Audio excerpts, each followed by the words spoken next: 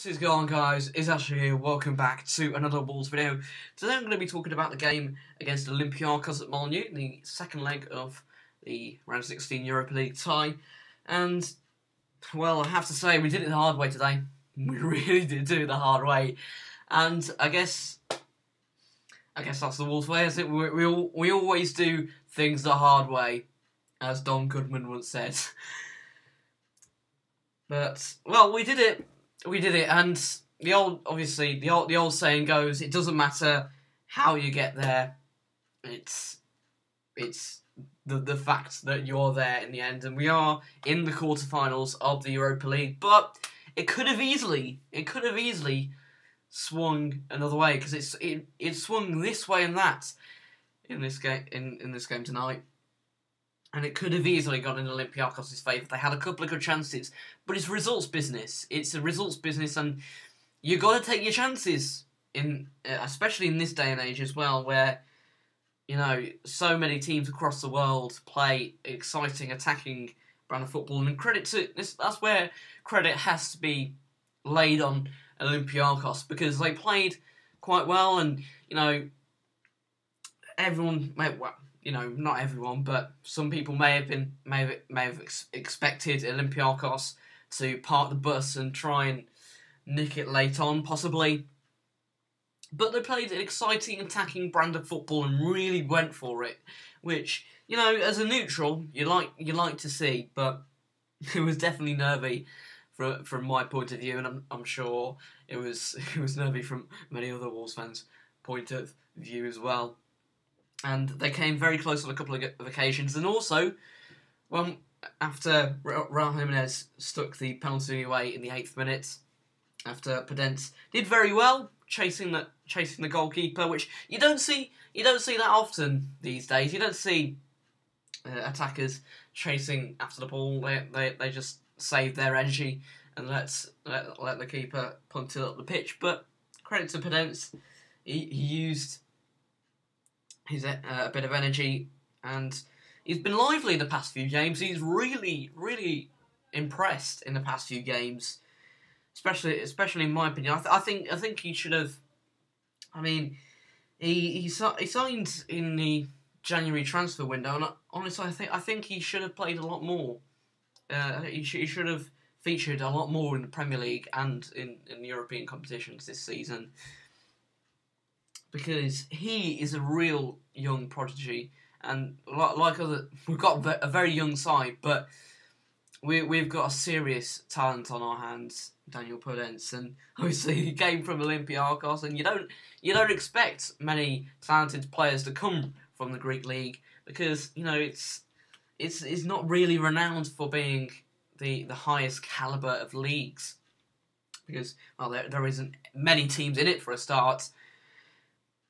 But he is an absolute talent, and we've got to do our best to keep hold of him, because if he keeps putting in performances like this, there will be definitely higher ranked, well, you know, higher, more esteemed Champions League clubs after his signature. Maybe in the coming 6 or 12 months, if he keeps, you know, into the new season, if he keeps performing and he keeps getting game time as well, he will definitely get noticed. I'm sure of that. And we'll have to do our best to keep hold of him. But he played very well tonight, and it was a ragged performance. It wasn't our best. It was far from our best. But, you know, sometimes the one goal, when it's level going into the second leg, the one goal, especially when it's at home, is all you need. And we got that one goal through the Jimenez penalty in the 8th minute, and, you know, we didn't sit back. We didn't sit back either. We went for it, and we really should have killed it off. We had a couple of opportunities, one of them involving Podence, but that one was offside in the end. And talking of offside, we got a bit of stroke of fortune with the 3-letter word VAR. And we need it. We need that stroke of luck. The amount of times this season VAR has gone against us, and now is gone for us. It's not happened many times, and it's I mean, it's hard to believe as a Wolves fan that it's actually gone right for us this season. It has gone right for us a couple of times, but there's not been many major decisions that have gone right for us. You know, as significant as this one, and it really was, because we were saved there. And we were solid. We were solid defensively all night. But this is one of the few occasions where we fell asleep a little bit, and we were fortunate, and, you know, VAR saved us massively. Because if that goal had stood, and, you know, it was a fraction, and those VAR decisions where it's been minimally offside, and, you know, we've all called it stupid.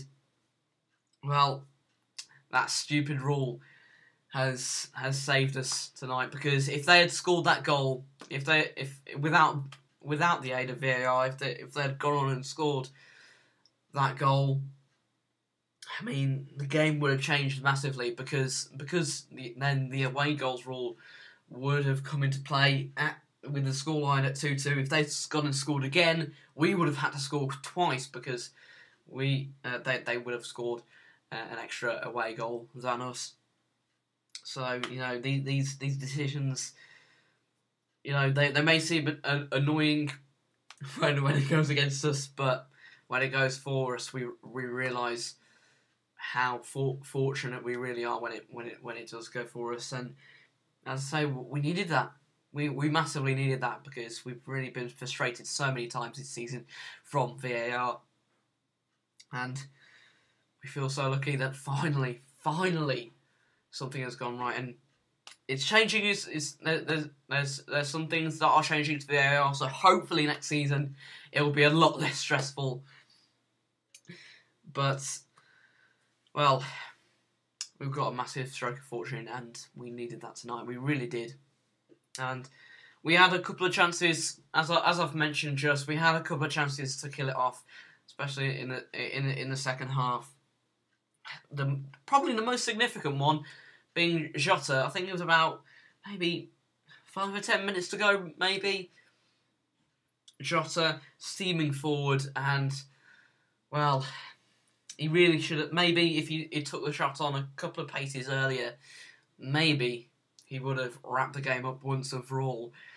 But it's all if buts and maybes in this game sometimes. And, well, luckily we held out in the end. 6 minutes of added time. So it's always nervy, isn't it, when there's a chunk of added time added on at the end. But we got through it, and we get through to the Europa League quarter-final. And we face either Sevilla or Roma. And Sevilla are leading 2-0 from the first leg, which they play tonight. There was not all first legs were played before football was halted in March, and Sevilla against Roma was one of the ones that had to be pushed back. So they've just played their first leg tonight. Sevilla have won 2-0, so it's looking likely that we will be facing, well, Sevilla in the next round. Masters of this competition. They won it 3 times in a row under Unai Emery a few years back. So they really know how to win this competition. So they're probably going to be our toughest test yet. And it was a tough test. It was a tough test against Olympiacos to get through. And, you know, on paper, you would have thought it wouldn't be a tough test. We would be expected to coast to victory. But Olympiacos made it very hard for us. But we passed the test in the end. And now we potentially have an even bigger test in our hands. Well, we will do, because Roma are also a very good team, but Sevilla won it back to back once under Unai Emery. So, I mean, if we want to win this competition, we have to win it. Again, we have to beat the very best to do so. I'd like to know what you thought of the game in the comment section below. Make sure to smash that like button. And I shall see you in a couple of days with a transfer update. And I'll be sure to keep you up to date on all the latest transfer rumours that are flying in hot off the press. But anyway, I hope you did enjoy. Smash that like button if you did, and I shall see you in a couple of days with a new video. Until then, goodbye guys!